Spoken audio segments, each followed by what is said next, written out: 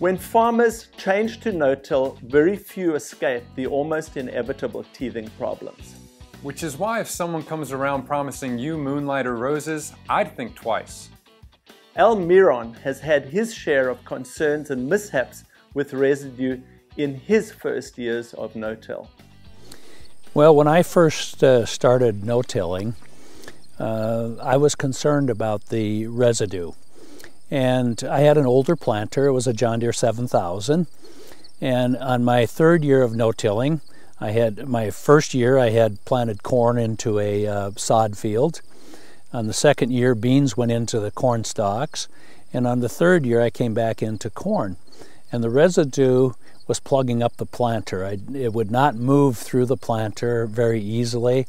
And quite often I had to get out and unplug the planter, and I had a residue problem. I've never had a problem since then. So how did he resolve his problems with residue? I guess he had some fancy equipment, right? Nope. But Al has a PhD in ruminant nutrition, and this gave him a unique insight into his soils.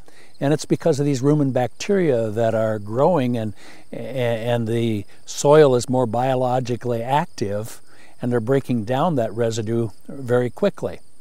We're looking at a bean field right here that last year was in corn. This corn made a little over 211 bushels to the acre. I don't feel that I have enough residue. And we can look at that and you can see that the residue is rather limited because the soil biology is breaking down that residue. Got it. So knowledge of a living soil was like Al's superpower that helped him realize that residue wasn't going to overwhelm his operation?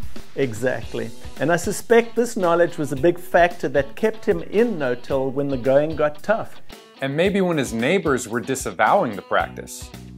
Okay, so Al is definitely East River, but he's only one example. Are there more examples? Of course. Our next video on residue will take us down to Clay County. Join us for another insight into residue.